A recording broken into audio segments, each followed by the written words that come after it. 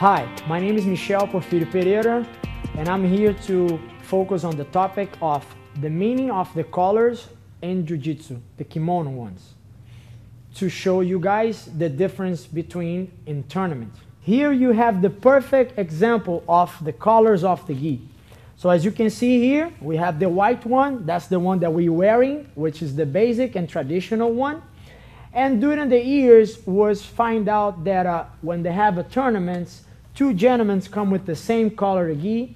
So that's why was created the blue gi and also the black gi to distinguish during a fight who can have the points system on the scoreboard.